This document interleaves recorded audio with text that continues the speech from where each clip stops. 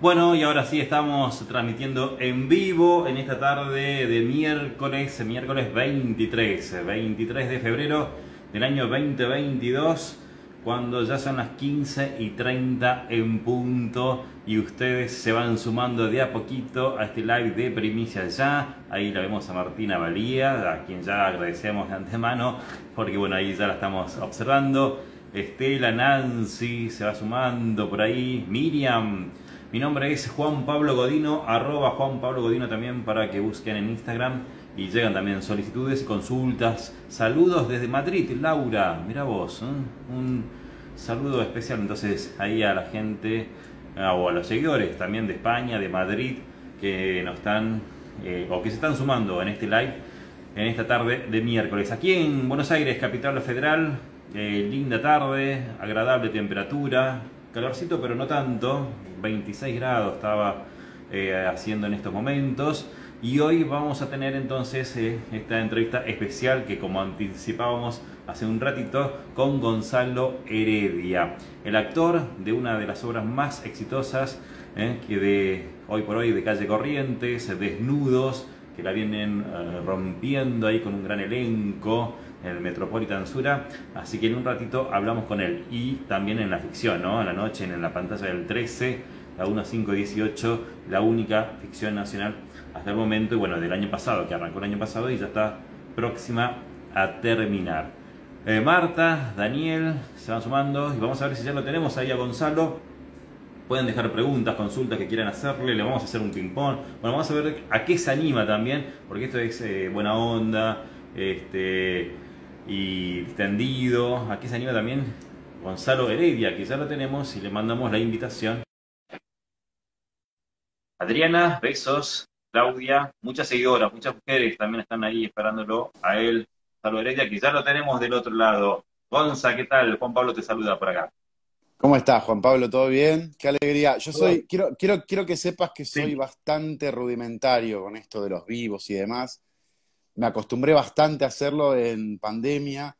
Quizás en algún momento se corte, pero seguramente sea culpa mía, pero tengan un poco de paciencia. No pasa nada, no pasa nada. Viste, acá está, se corta, volveremos a retomar. Esperemos que no, cruzamos los dedos, porque viste que también la tecnología, internet, a veces nos juega una mala pasada, pero bueno, no pasa nada, esto es distendido, con lo mejor. Y bueno, que te prestes con este tiempito para nosotros, te agradecemos ya de antemano. Pero bueno, te vemos también, ya que arrancamos por ahí, que decías esta aclaración de los vivos, muy activo en las redes sociales, ¿no? Más allá también promocionando tu trabajo, todo, pero siempre sos como un influencer, podríamos decir, ¿o no? No digamos eso, no. No. No, bueno, me divierte sobre todo Twitter, digo, como esa atmósfera que Sí, se respira ahí en Twitter. Me parece divertida, me parece como ácida, irónica, y eso me divierte también, quizás porque encontré como una forma de reírme, sobre todo de mí, y eso creo que es como un poco la nafta o el motor que existe y que hay en las redes sociales, pero sobre todo en Twitter, ¿no? Después en Instagram quizás estoy un poco menos o no tanto, pero sí lo hago, obviamente. Pero sí, estoy. No soy tan de estar con el teléfono mucho en la mano, como en este momento, pero sí, redes sociales, eso. Aparte, te enterás de cosas y hoy por hoy, sí, digamos, vendría a ser como unos diarios virtuales, ¿no? claro, la vía de comunicación, ¿viste? Mucho lo principal, aunque hay de todo, obviamente, pero lo principal, el 80-90% casi pasa por Twitter, por Instagram, la vida de nosotros, ¿no? Y Sí. ya que estamos hablando de la vida de nosotros, la saludamos a ella, que se conectó y te dejó saludos, Brenda. Ahí ya dejó un comentario, ahí está siguiendo el live.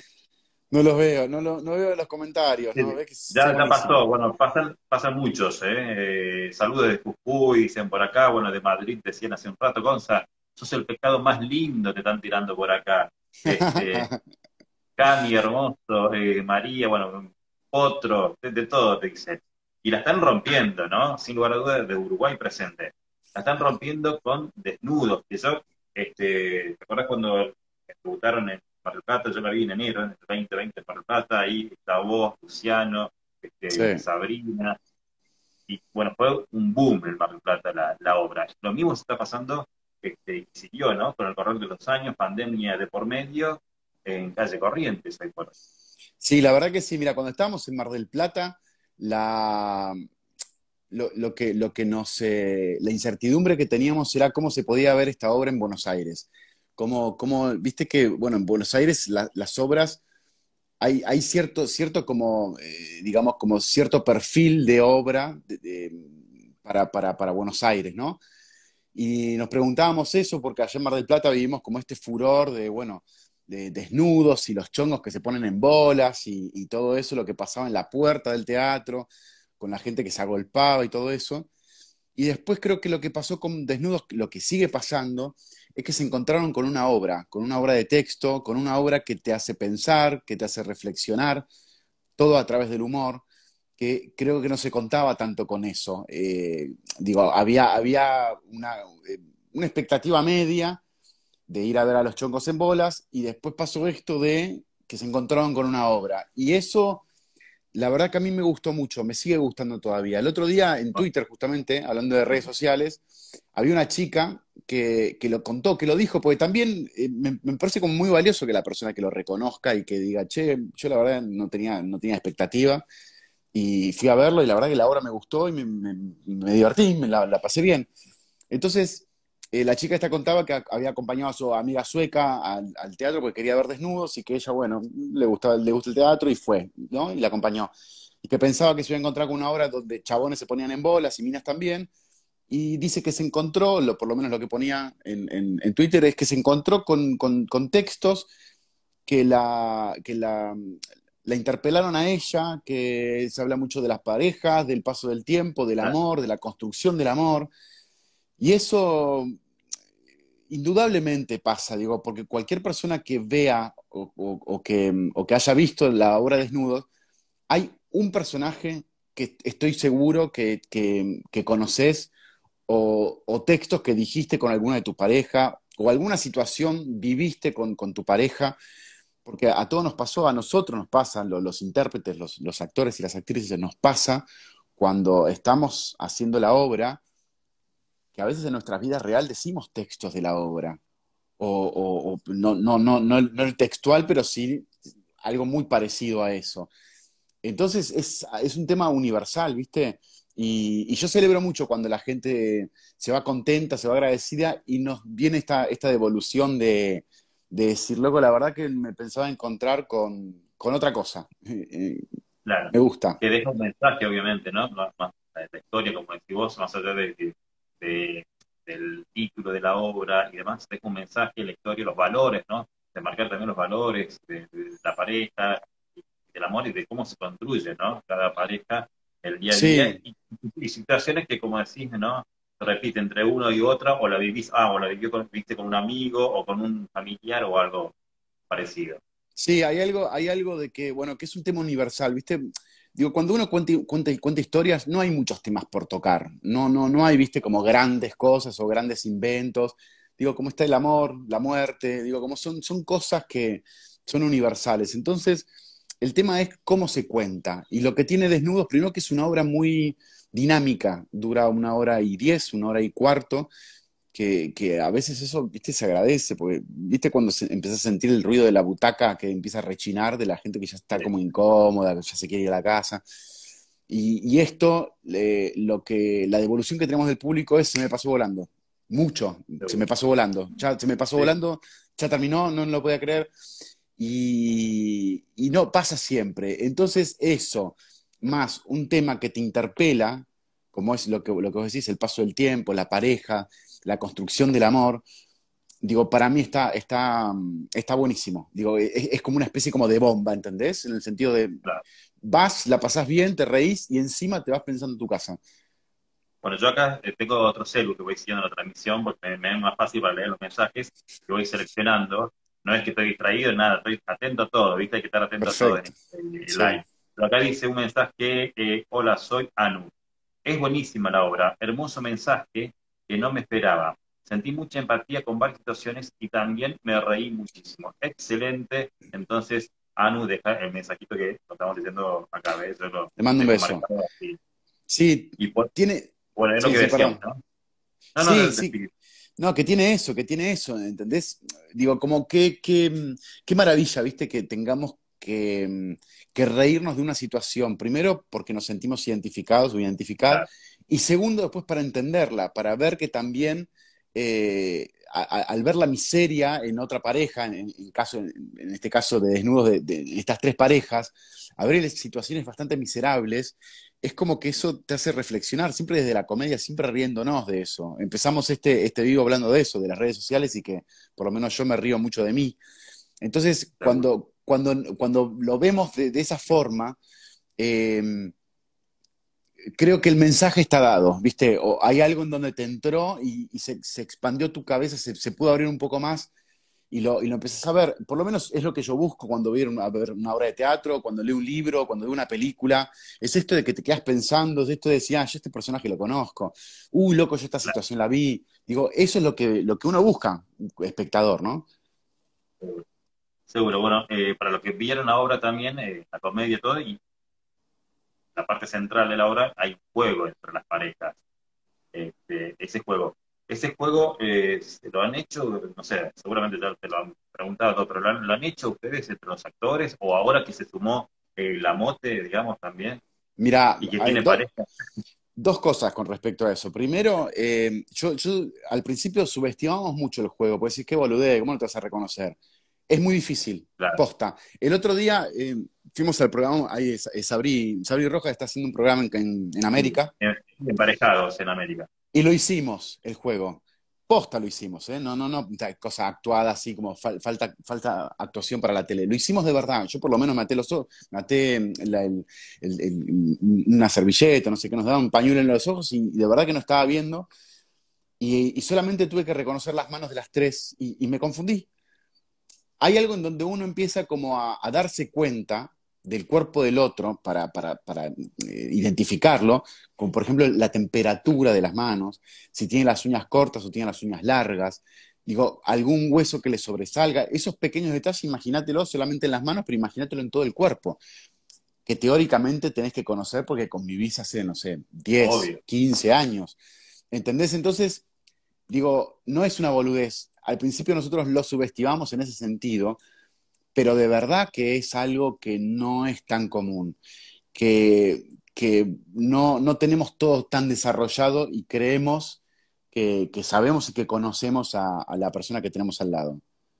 Bueno, un punto a favor, por ahí las manos pueden confundir un poco, pero otra parte del cuerpo, obviamente en la tele no iban a estar en bolas y desnudo, pero otra parte del cuerpo ya es, que te confundes ahí, y va a decir, ¿qué pasó acá? Bueno, claro, exactamente, porque también empieza como a hacer, empieza a tener lugar tu propia fantasía también, viste que cuando uno tiene los Claro. ojos tapados, empezás como a tener como imágenes y cosas y demás, entonces empieza a jugar tu propia fantasía también, en ese momento donde no tenés la visual, donde no tenés la vista. Bueno, importante para destacar, Gonzalo, así le decimos a todos que están viendo, este fin de semana carnaval, fin de semana largo, y van a tener Sí, funciones, van a estar, mirá, ustedes no van a disfrutar de un fin de semana largo, sino que lo van a disfrutar a ustedes sí, viéndolo en el teatro, jueves y viernes 8:30 de la noche, sábado y domingo doble función, 20:30 y 22:30 ambos días, y el sí, lunes, que por lo general son el día de descanso también de ustedes, porque es feriado el martes, 20:30 también la función de hacemos Desnudos en función. el Metropolitano. Estamos ahí en el Metropolitan Sura, que recién leía justamente los mensajes, que en qué teatro estábamos. Estamos ahí en el Teatro Metropolitan Sura, que es una sala hermosa, que a mí me encanta, que las veces que he Sí. estado en Avenida Corrientes, siempre he estado en esa sala, y la verdad que estamos muy contentos. Y como vos bien decís, a partir de este jueves empezamos a hacer una seguidilla de funciones, de doble funciones, sábado y domingo, porque primero nos divierte mucho hacer la obra. De verdad, yo no siento... De hecho, esto es un poco una confidencia, pero Brenda y yo poco escapamos de nuestras casas cuando vamos al teatro, porque la pasamos bien, porque estamos con amigos, porque nos divertimos y porque estamos sin pibes. Entonces es como una bendición hacer para nosotros funciones, la pasamos muy bien. Y después por el Claro. hecho de que, Y más en el parate que hubo, ¿no? Por la pandemia. Tanto tiempo, tantos meses, un año y pico sin teatro, sin obras. bueno, sí, la verdad que sí, está bueno que digas eso. Nosotros después de cada función, esto nunca, la verdad que no sé, no lo hicimos, pero sentimos la necesidad de tener unas palabras, de tomarnos unos segundos después del saludo final y hablar con la gente, eh, pero sobre todo para hacerle saber lo que significa la obra Desnudos para nosotros, de lo que hemos pasado, que todo el mundo ha pasado con sus respectivos trabajos, esto que vos decís, este bache en el medio que hubo de la vuelta, de la no vuelta y todo eso, pero después también para hacerle saber que nos divertimos y para agradecerle a la gente, al público, que haya vuelto al teatro, que podemos reconstruir esta industria teatral entre todos, y, pero sobre todo decirle gracias, ¿viste? Porque uno puede como poner un mensaje re lindo en Instagram o en las redes sociales, pero me parece que estar ahí y tener al público enfrente, eh, creo que no alcanza en este momento para, viste, como agradecer los aplausos, darte media vuelta y volverte al camarín. Me parece que es importante que la gente sepa o que nosotros podamos contarle lo que nos pasó, lo que nos pasa con la obra. Claro, Y sobre todo agradecerles, loco, agradecerles de verdad que estén sentados en la UTAC con sus barbijos puestos, respetando todos los protocolos de sanidad. No es una boludez. Y a veces está bueno decir gracias. seguro, seguro. A lo mejor que antes, si bien siempre se valora el aplauso y el contacto directo que hay en el teatro, ¿no?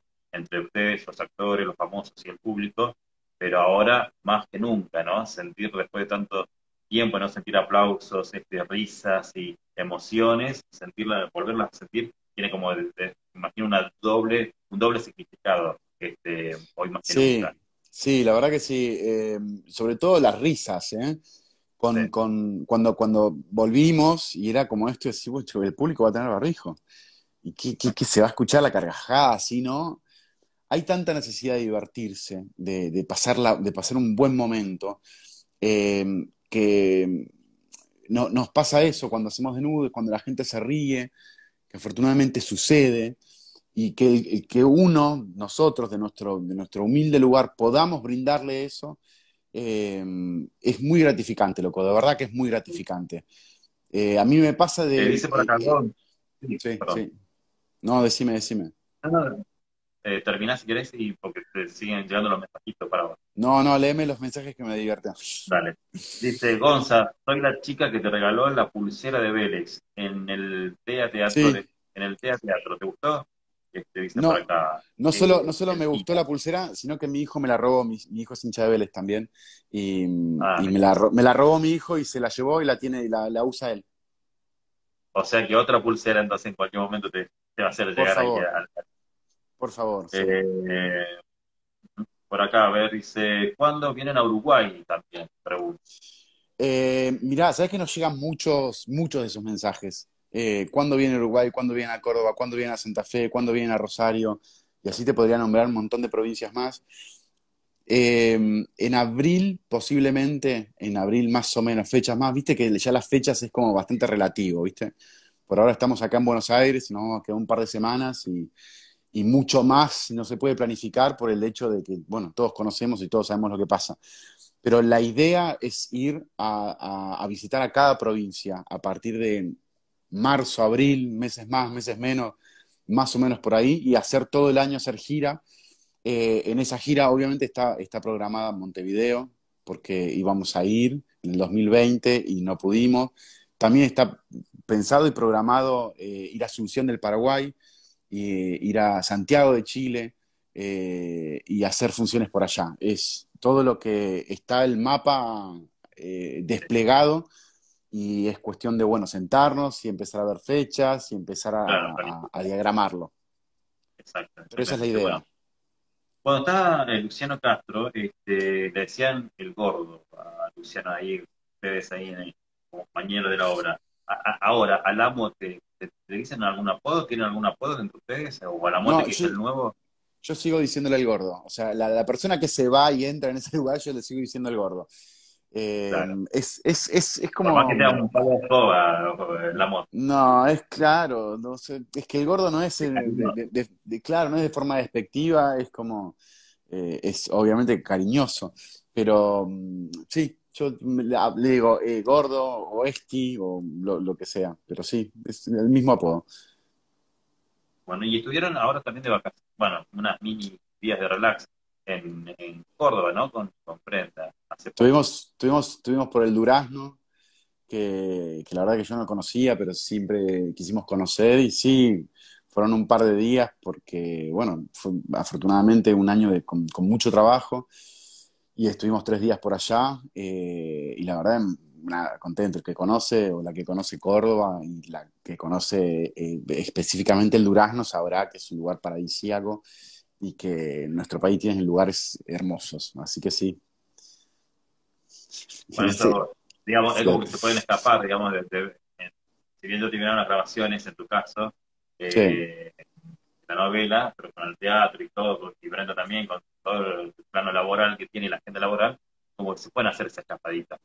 Sí, bueno, por eso, viste, aprovecharlo, porque también los chicos estaban por empezar el colegio, de hecho empezaron esta semana, entonces, viste, es 3 días en donde uno va y, bueno, por lo menos tenés agua en los pies, que sabrán lo que es esa sensación de estar sentado en el pasto y que te corra el río, el agua por los pies, es hermosa y muy necesaria.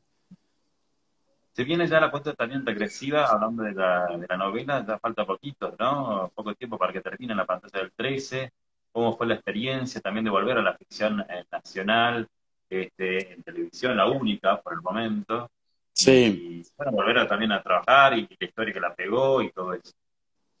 la verdad que la experiencia fue maravillosa. Para mí Polka es que es como mi casa. Yo en Polka he trabajado desde el año, no Claro, quiero un empezar a hacer montón, cuentas, pero en el 2005 hice mi primer bolo. Imagínate, en el claro. 2005, estamos en el 2022. Es muchísimo. Pasé por todos los puestos, digamos, desde extra hasta bolo que tiene un texto, hasta bolo que tienen como 4 capítulos, hasta actor secundario, de todo pasé por Polka. Entonces conozco la mayoría de los técnicos, los conozco, con pelo largo, con pelo corto, pelados, ¿entendés? Con canas, con menos canas, con más canas. Con más Es arrugas, con muy, menos arrugas. Exactamente, entonces para mí volver a Polka siempre es una fiesta. Y después el hecho, como vos decís, de ser parte después de todo lo que hemos vivido, ser parte de la primera ficción nacional al principio los protocolos, con la cantidad de hisopados que nos hacían, Claro, de creo que tanto hemos contacto que no hablado, podían tener, y hemos los hablado vos y besos. yo, los besos, esto de que una infectóloga tuviera que ver la escena que yo terminaba de grabar porque alguien había sido positiva, entonces tenía que dictaminar si yo era contacto estrecho o no por la cercanía que tenía en la escena, estaba mirando la escena mía. ¿Entendés? Que yo lo único que esperaba era que la infectóloga me dijera, che, qué lindo, qué bien que actuás, y no me decía nada de eso. Entonces, digo, todo muy Claro, extraño, muy extraño. sí. Otro Y clima era, digamos, más allá sí, sí, de sí. compañía. Y después también pasó esto, viste, que bueno, las cosas empezaron a cambiar y ya los hisopados empezaron a ser como un poco más espaciados y demás, pero nada, positivo, muy positivo. De hecho, ahora, hace poco, no, el año pasado, estuve por Paraná en la Feria del Libro y, loco, la novela se ve muchísimo. Y Sí. pasa esto de la historia y qué va a ser tu personaje y cómo va a terminar y cómo no sé qué, que en un momento se filtró, no sé cómo, no sé por qué, que mi personaje moría, y es como, no te mueras, si no te mueras, si no te mueras, señora, tranquila, no pasa nada. ¿Entendés? Es como hay algo muy Supera todo, arraigado, digamos, algo fuerte, sí, que una llegada fuerte que, cuando uno hace novela pasan esas cosas, pasan. con eso también, bueno, tiene el teatro, pero también lo que tiene la novela, ¿no? La llegada y cuando uno se engancha, no ve únicamente a la figura, al actor, sino ve al personaje que vas construyendo, en esa tira. Sí, sí, la evolución que va teniendo también, que me parece que es lo más interesante. Y la verdad que nos hemos divertido mucho. ¿Qué no podés adelantar? Algo que se venga. Si podés Mirá, contar algo, va a mirá, ser un final, no sé. bueno, el final, ¿qué te puedo decir del Morís, no final? morís. Yo qué sé, ¿qué te puedo decir? Prepárense para tener como una especie de montaña rusa de emociones. Van a pasar muchas Perfecto. cosas. Bueno, como viste, como eso, bueno, como uno espera también el final, ¿no? Que pase todo y Sí. se vaya resolviendo todas las historias. Sí, Vino la China Suárez también ayer, anteayer, regresó al país y le preguntaron también por ATAV. Y ella tampoco no tiene ni idea de ATAV, que no la han llamado, o había hecho declaraciones también hace poquito que tampoco te habían convocado para la segunda temporada. sí, lo que sé, a ver, lo que me imagino, pero porque me imagino, viste, como a la segunda parte de la tabla, segunda parte de la tabla, y me hablan de los 80 y yo lo que dije fue como, chicos, yo no puedo ser mi personaje 40 años después, o sea, como, Claro, mucho tiempo. es mucho tiempo y O va a tener aparte que ser de viejito, no sé. 70 años tendría, ¿entendés? Entonces es como decir, y no da, o sea, como aparecer yo y decir, no, chicos, ahora soy de Batman. Diciendo, no, o sea, como hay algo en donde no es verosímil también. Entonces, como en el sentido ese fue como, no, no podría mentirle a la gente, diciendo, dale, ya. No, no, en ese sentido no podría volver a hacerlo, pero yo la verdad que no, no tuve propuesta ni nada, nada de eso. Pero no sé si se va a hacer, no tengo idea, no tengo idea. Bueno, acá dice el Luisi, dice, todas las noches me veo la 1.18, por YouTube también la veo y está genial. Eso también, cómo cambió, ¿no? De cómo ver la tele. No, ya no hace falta sentarse frente al televisor, sino lo puedes Mm. ver a través de un celu, o en el momento que vos quieras, puedas, o te ves después del fin de semana los 5 capítulos de la semana. Sí, sí, hay algo que indudablemente cambió, cambia y va a seguir cambiando. Mis hijos, por ejemplo, no ven más, se sientan pocas veces frente al televisor. Hay algo en donde ven ya con el teléfono o a través de una pantalla o lo que quieran, ¿entendés? Entonces, eh, eso está empezando a mutar. Y sí, después las redes sociales es todo, es casi te diría como la devolución. Antes era tenías que esperar a salir a la calle y no, me gritaron, no me dijeron, no sé qué, para ver. Tenemos infinidad de casos de actores y actrices que después de que la novela haya salido al aire salieron a caminar o se metían en un shopping a ver la repercusión y las cosas que le decían. Ahora a través de las redes sociales, para bien y para mal también. Claro. Entonces, evidentemente está cambiando. Tus hijos me imagino que también deben estar, sobre todo de 10, ¿no? Deben estar como muy pendientes con el celular y tal, la compu y todo eso, ¿no? ¿Tienen, ven la novela o ven tus trabajos anteriores o No, no? no, no, Por no. YouTube. Una vez me acuerdo que Eloy descubrió que yo había hecho una novela en donde me transformaba en lobo. Ah, sí, Lobo, claro. Y vio la transformación, era más chico igual, pero vio la transformación y me empezó como a mirar raro, ¿viste? ¿Quién ¿Qué es el pasó? tipo este? ¿Quién es el tipo este que está acá, que capaz se transforma en lobo y eso? Pero no, ahora ya están, ¿viste? Tienen como mucho material, mucha información, entonces Mucha no, facilidad, digamos. sí, y no ven mis trabajos, sí saben bueno, que la madre y yo intentamos ser actores y actrices, entonces como que tienen más relación con eso, quizás ahora Alfonsina está empezando a ser un poco más consciente, pero no tienen tanta relación con eso. No, porque uno ve a los más chiquitos también de esa edad, ya de los 5, 7, 8, ya que vienen con el celular incorporado, ¿está? Y lo saben Bueno, manejar mejor que nosotros. bueno, eso sí, Alfonsina ya ya viene con esa habilidad, viene incluido ya. Sí, sí, claro, eso sí. Bueno, Gonza, para finalizar, te vamos a hacer, te animás a jugar un ping-pong breve y ya te liberamos en un ratito. Y agradecemos a toda la gente que va sumando porque siguen llegando mensajes por acá. Gonza, puedes mandarle un saludo a mi hija Evaluna, que te re ama, Eva dice Luna, Lucho. Tiene 6 años. 6 años tiene, mira. vamos a ese público infantil. Ahí me dejan saluditos. Y otro que decía por acá, fui a ver Desnudos, el final es una fiesta súper agradecidos, y gracias por la buena onda de sacarse foto en la puerta del teatro, Melina. Sí, está bueno, está bueno. eh, bueno, tratamos de hacerlo, viste, con los protocolos y con las cosas. A veces podemos y a veces se complica un poco más, pero sí, totalmente agradecidos. Bueno, hacemos el ping-pong, Gonza, no, Dale. no es nada grave, tranqui, así que es un juego, pero bueno, pueden surgir, puede disparar cualquier cosa también, ¿no? Ok. Este, si pudieras ir a cenar con un personaje histórico, ¿con quién irías? con un escritor que se llama David Foster Wallace, que es norteamericano y que se suicidó en el año 2008. Es uno de mis escritores preferidos y tenía una cabeza que estaba como re volado y re loco y tenía una visión así como panorámica de las cosas y sobre todo una percepción que a mí me encanta y con él. ¿Serías capaz de perdonar una infidelidad? ¿Cómo? Si serías capaz de perdonar una infidelidad. Esa pregunta es como decir, ¿cómo reaccionarías ante un robo? ¿Viste? Y uno no lo sabe. La verdad es que no lo sabe, tiene que estar en el momento. Obviamente que queda bien decir que sí, porque bueno, tenés la mente reabierta y demás.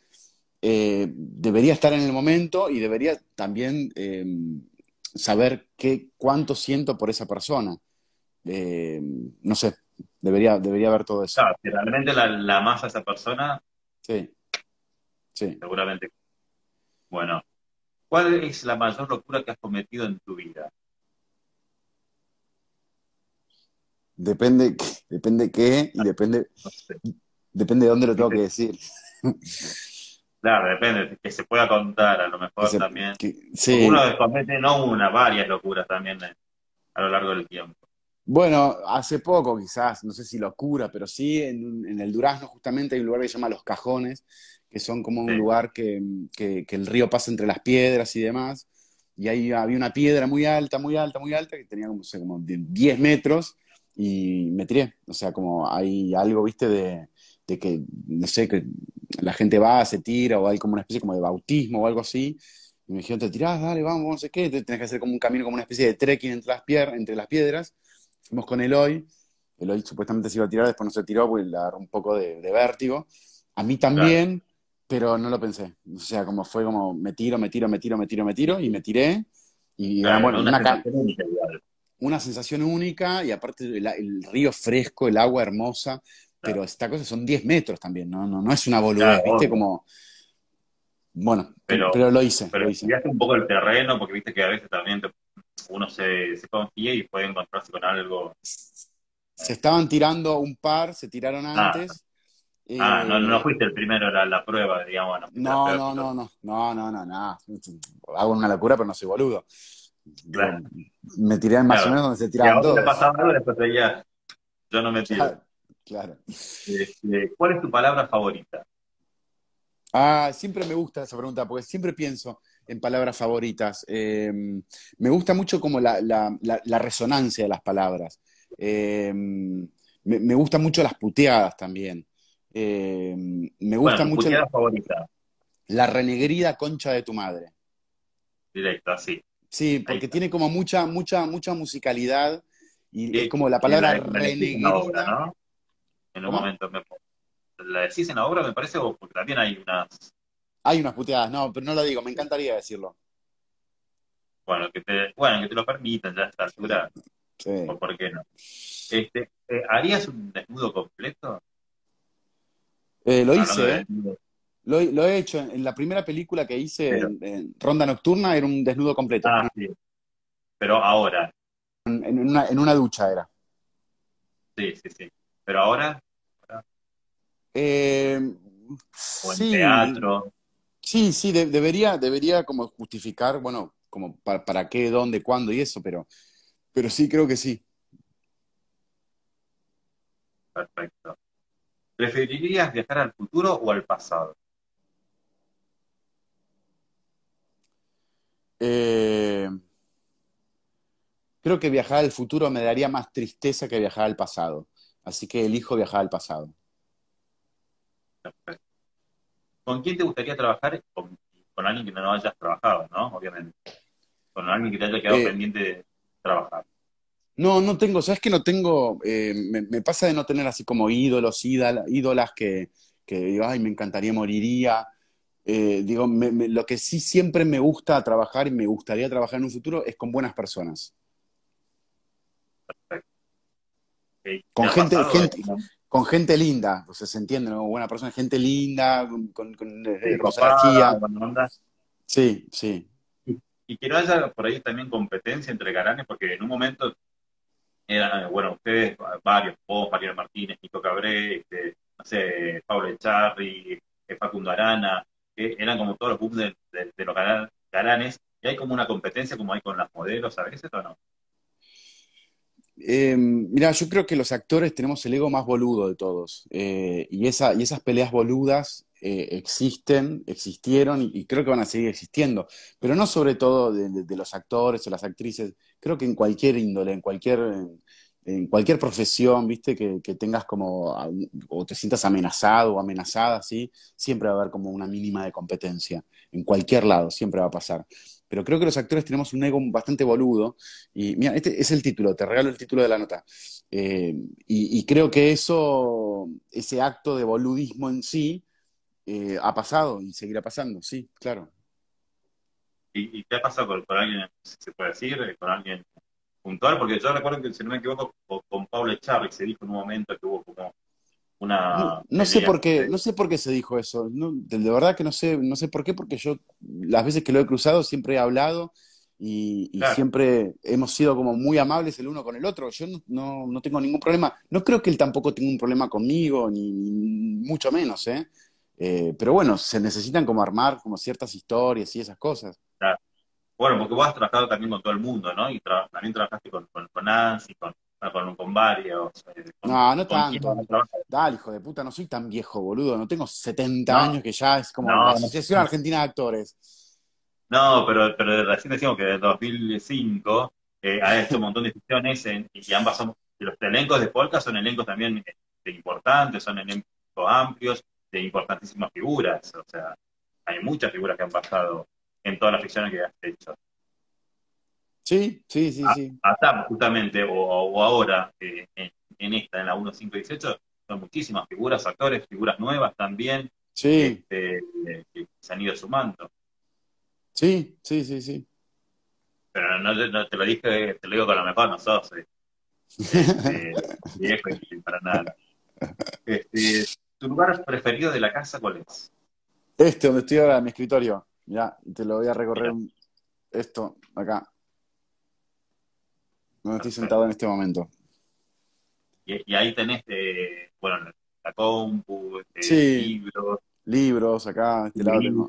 tengo algunos libros acá, tengo más abajo, tengo otro escritorio ahí con mi máquina de escribir que a veces escribo. De hecho, hay algo escrito ahí en este momento. No sé si se alcanza a ver algo ahí. Sí, sí, sí. Sí, y estoy acá, tengo, bueno, textos, cosas, pensamientos. Es que es como tu espacio de inspiración, ¿no? Yo, bueno, no sé si inspiración, me escapo acá un poco de mis hijos. O de relax también. Sí, a veces vengo a leer acá arriba. Sí, ¿Dulce o salado? no, salado, toda la vida. Perfecto. ¿Pizza o asado? Ya que estamos con salado. No, bueno, asado, pero por todo el ritual previo al asado. Digo, para mí el momento que menos me atrae del asado es justamente comer el asado. Toda la previa, todo eso es lo que más me gusta. Y seguís teniendo, acá en la pregunta de la cábala, yo me acuerdo que me habías contado en una entrevista que los anteojos negros, media hora antes de salir a la función, ¿lo seguís haciendo? Sí, sí, sigo llegando tipo rockstar. Sigo llegando ahí y me quedo un rato con los anteojos, sí, lo sigo haciendo. Bueno, perfecto, Gonzalo. Superada, digamos, el ping-pong, la entrevista, todo, así que muchísimas gracias por la buena onda, saludos a todos los mensajes y recordamos, este fin de semana, ya saben, Este fin de sábado y semana domingo, doble Juana, función, jueves. vamos a una seguidilla de hacemos 7 funciones. Una el jueves, una el viernes, 20:30. Sábado y domingo hacemos 2 dobles funciones. El sábado 20:30, 22:30. El domingo también 20:30, 22:30. Y el lunes 20:30, el lunes feriado. Así que los esperamos a todos, a todas, desnudos en el Metropolitan Sura. Perfecto, ¿eh? Que sigan los éxitos. Entonces, Gonzalo, y Dale, gracias por este momento con nosotros, con a Primicias. vos. Gracias a ustedes. Chao. Cuando quieras, ahí, ahí lo despedimos a Gonzalo Heredia, entonces, en el live del día de hoy. Le mandamos un saludo y a toda la gente de Desnudos ahí en el Metropolitan. Recuerden, este fin de semana imperdible en la obra. Gracias a todos, se han ido sumando de todos lados. Ahí salió Gonza, entonces, bueno, hemos tratado de cumplir con algunos mensajes que han ido llegando. Mando saludos, Gonza, bueno, chau, chau. Gonza, te amo, sos mi amor, platónico. Bueno, arroba Juan Pablo Godino es mi nombre, mi Instagram también, para que nos dejen consultas de los próximos live que vamos a estar haciendo y las entrevistas, ¿no? Y todas las novedades del espectáculo en primiciasya.com, que pasa y mucho en la farándula argentina. Te enterás en nuestro portal primiciasya.com y también en a24.com con todas las noticias de interés general. Chau, hasta la próxima.